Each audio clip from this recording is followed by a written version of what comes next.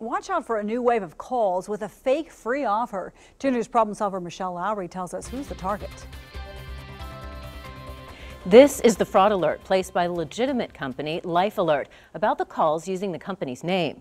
3 of our viewers have reported getting the calls just this week. Joyce and Haskell got one that appeared to be from the 405 area code. She says, "I keep receiving phone calls targeting those over 60 for free Life Alert equipment plus $3,000 in groceries just for trying the service."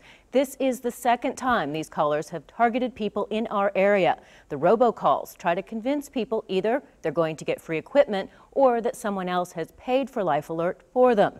All that's needed to activate is a credit or debit card number.